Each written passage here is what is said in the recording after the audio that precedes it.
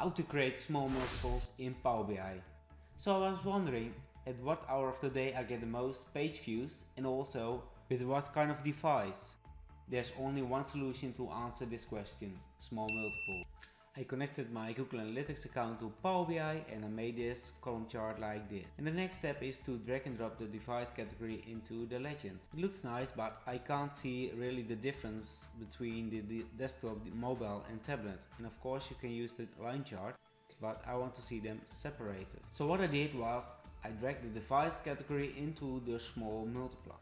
And now you can see it's all separated like I wish. But then I came across a video of Alberto Ferrari where he showed the highest and the lowest value. So I thought that's cool for my small multiples. But I had one challenge. This DAX code didn't work with small multiples. So I searched further. And then I saw a video from Patrick from KineCube where he showed how you can add the highest and lowest value in a small multiple. So here it is. I created this formula and here you can see the result.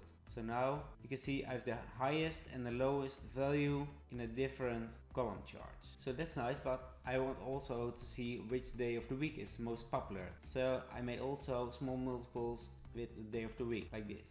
And as you can see here, Tuesdays are most popular and I have a lot of information with two small multiples. And I can also turn it around like this and you see here every day of the week the most popular times where people visited my website. The only problem is you can only have 6 columns. So maybe put 7 here, you get an error. So you can only put 6 columns here. So if you want to see different column charts with the same dimensions next to each other, you don't have to copy every single chart and then change the filter, but you can use small multiples.